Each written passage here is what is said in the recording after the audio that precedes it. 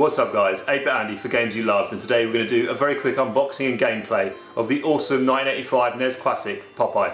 Let's get started. Okay, so here we have Popeye for the Nintendo Entertainment System. Very early Nintendo game, originally released in 1985, and as you can see, a black box game. These black box games are really cool to look at, very iconic, and the Popeye one doesn't disappoint at all. Great sprite work on the front. I'll give you a very quick tour of the box. So yeah, as you can see, it's in fairly tidy condition, especially for a game of this age. And the back of the box is really cool. Now you're the king of the spinach in a battle for Olive's love. Here is some screenshots. And as you can see from them, being such an early Nintendo NES game, it is quite basic graphically. The NES obviously had a very long lifespan, and yeah, the games came a long way over the course of its lifespan. Popeye though, despite being quite basic, is excellent fun. And we shall have we'll have a quick gameplay of it shortly. So here's the cartridge, and as you can see from the back, it's a 5-screw variant, phased out by Nintendo later for the 3-screw variant. Slightly harder to replace should you need to for whatever reason, but you know, still available. Here is the manual as well. We'll have a quick look inside, shall we? Some really cool sprite work in there. So there we have it, Popeye box complete for the NES. Okay, so let's take a look at Popeye for the NES.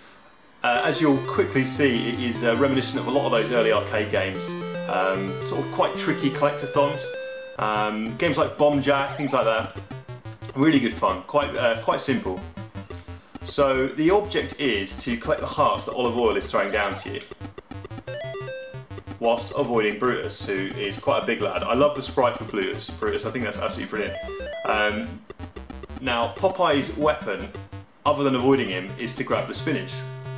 And yeah, random drugs testing needed it, because you can take out Brutus quite quickly when you've got that. And that gives you a little sort of breather to grab hearts. Obviously the game ramps up in difficulty big time as you go along. Now, the other thing that you can do is, above my head there is a balloon which knocks down the bucket, which is in the middle, and if you time it just right, I can try it now. Okay, that's not so good. I'm not very good at this game, I'm quite new to it. Yeah, it lands on his head and takes him out. So as the game goes on, Brutus gets more and more aggressive, and yeah, he can jump down and hit you from above, and yeah, he chases you down a lot more. The first level is really just to get you in the swing of things.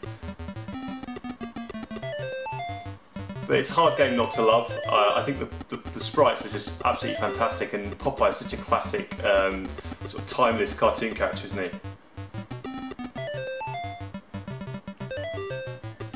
So yeah, as you can see in the top right, one more heart to go, and that is the level completed. Olive Oyl loves us again.